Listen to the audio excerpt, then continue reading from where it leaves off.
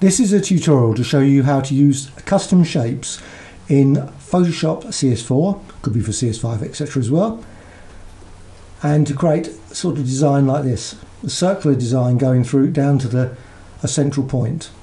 Now I'm going to be using paths or shape layers and transformations.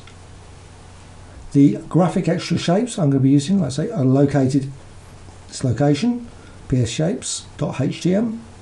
And now, just going to go and quickly select go to a new document. The document is 300 by 300, and the custom shape I'm going to be creating will be 300 by 300 as well. So I'm just going to go to the shape tool, and I'm just going to set the shape layer option at the top here. The color is black. Now if you go to the shapes, I'm using circular design shapes.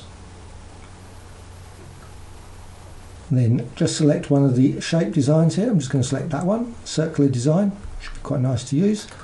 And the options, now the options I'm going to use, there's custom shape options. I'm going to go for the fixed size option, and I'm going to set it to 300. It's actually set to 300 and 300 pixels.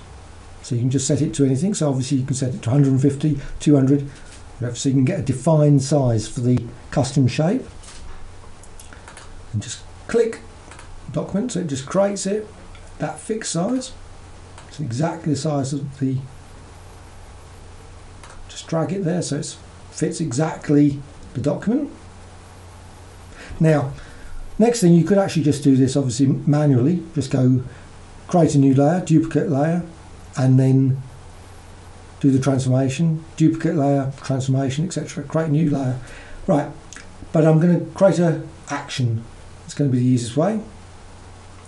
So at this point, just go to new action